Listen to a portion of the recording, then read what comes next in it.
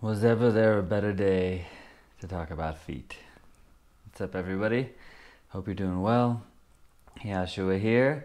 And I actually was just interviewed last night, super late night, by Ireland AM. I guess this is in Ireland, like the biggest talk show and the morning talk show in Ireland.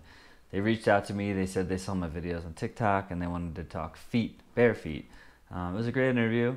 You could find it online. It was just fun, but I'll share most of the stuff I talked about here. But the reason I felt called to make a video today is, first off, it's the new year. Most of the videos I've been making recently have been about music, and that's the thing about this channel, is that you enjoy life. It's not one thing. So if you're finding me and you're really into barefooting stuff, for example, I love putting out barefoot content, but I also like doing music and food and different things. The whole channel is about enjoying life, being in that state of joy. It's never just one thing, but there's always playlists here, so you can see if you're more interested in barefoot running and hiking and all that stuff, there's plenty. It is winter. It is quite beautiful outside. Let's see if I can give you a little doozy. Look at that. Outside. I mean, personally, I've been really enjoying just putting my feet into the cold.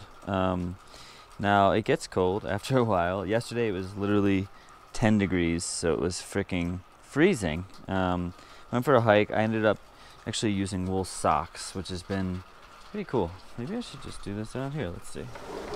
Let's see. It's a beautiful day. Oh my God, is it not incredible out today? Holy Lord.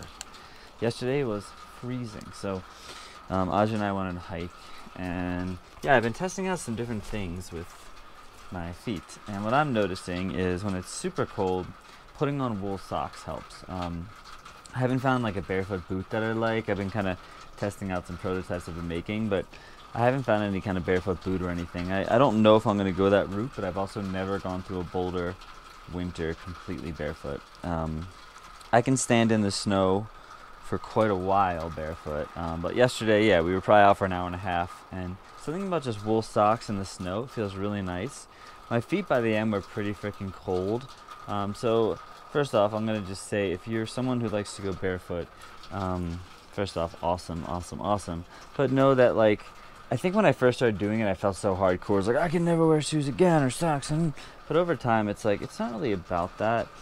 What matters is the relationship that you develop with your feet. And I talk about this more in my book, which is of course free, link below, you'll find it. But developing a relationship with your feet is going to be much more important, because it will tell you what to do. It's actually a little chilly, I'll go back inside. There's also a lot of sounds out there. Yeah, so the more you get to know what your feet's needs are, the more you respect the foot, the more you connect with the foot. Let me put this down. The more that things are going to just naturally change and open up and grow. And I think that was kind of the missing piece for me. And one of the reasons I got really into barefooting and felt like I needed to write a book was there wasn't that much information about this wonderful world of feet. I'm actually creating a barefoot NFT, if you know what NFTs are right now. I'm creating the first barefoot NFT. We'll see how that goes. More information on that later. But yeah, so when you develop a deeper relationship to your foot, it kind of like your life just changes. So understanding, social environments and going out to restaurants and markets, there's a lot of things to consider with being barefoot. But to me, like when I spread the message about the feet, spread the foot love, it's so much more about just knowing that your feet are incredible. And then when you just shove them in shoes, like we give so little value to our feet in this society. You've got the people that are like the foot fetish, people that love feet, and then you've got the people that just think feet are gross. And it's, in some ways, it kind of feels like that's it. But there's this whole spectrum, right? So if you're wearing shoes that are destroying your feet, and your feet are uncomfortable, and like that was how it always was for me. I never liked my shoes. I was struggled to find good ones, and it was never that great. It was just like better than the not terrible ones, right? So when I started going barefoot, I was like, oh, I was never exposed to the reality that feet are this incredible thing. And listen, my dad was a foot doctor, so whole life I was around feet. I was seeing gross and weird feet and x-rays. He would always be looking at x-rays and stuff. So feet were like always in my view. And I never knew why I had some kind of weird jaw to them. So when I started going barefoot and started realizing that the shoes I was wearing were damaging my feet, were basically making my feet completely like scrunched together like this, and I'm comfortable. And then when I started going barefoot, they started widening back out and they started getting more flexible and more fluid. And I was like, oh, I can train my feet to be amazing.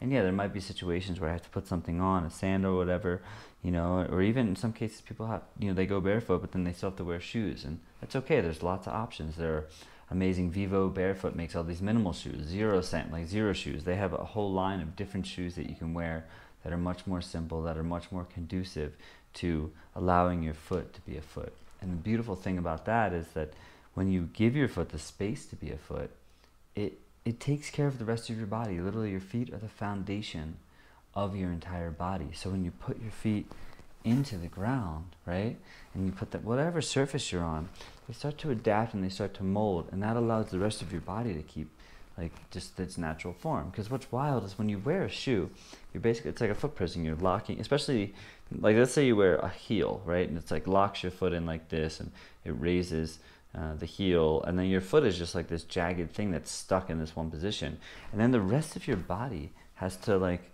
make sense of how to move. And you know, say not that I wear heels, but say I'm wearing these heels and I'm like trying to walk. Well, it's like you're walking on stilts or something, and the rest of your body has to adjust to fit into that.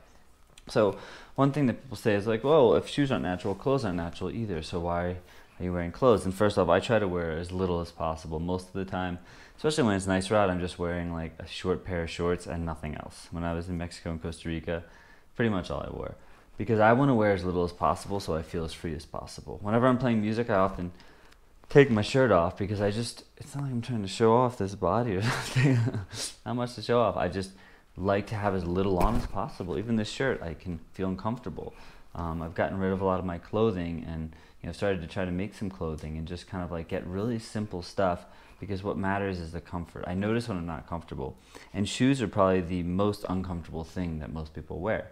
So when people say, yeah, well, what about clothes? Why aren't you naked? It's like, well, you know, I like being naked. I like having very, very little on. But the difference is that your shirt, like a shirt like this, isn't going to affect my body as much. It will a little bit, but not nearly as much as like a tight shoe. And in our culture, we've just created these shoes that are so like non-conducive, if that's a word, to how our feet want to be, because your foot wants to be wide. So what's wild, I'll show you about these feet. Let's see if I can see it here.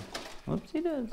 So if you look at my feet right now, right, they're spread out, but if I don't spread them out, even so, like my feet are still growing and spreading out over time. But the thing about feet is if they're like this in a shoe, right, well then yeah, the widest part is going to be the ball. But when they're open naturally, actually the widest part of your foot are your toes. And when you see oftentimes indigenous people, their toes are the widest part of their foot. But the way that if you look at your shoes, they're so scrunched in, they're like this. So this takes away so much of the functioning. Not only that, but your arch, right? The arch is dynamic. It's not one way, but the shoe kind of locks the arch in. The arch wants to go down, it wants to go up, right? It wants to push down. So when I'm running and I'm stepping, it goes down like a spring and shoots me back up, right? Because there's an arch. It's got movement. It's not just one thing, but the foot is often kept, because of shoes, just in this one way. It's just locked into a position. So because it's locked into a position, like I said, the rest of your body has to try to make sense of that. And people have back problems and knee problems, and it starts from the ground floor and works its way up, right? So you can adjust, but you're going to find that things are kind of off, because this is your body. That's the crazy part. This is literally, there's nothing more powerful and wonderful than your body and understanding how your body works.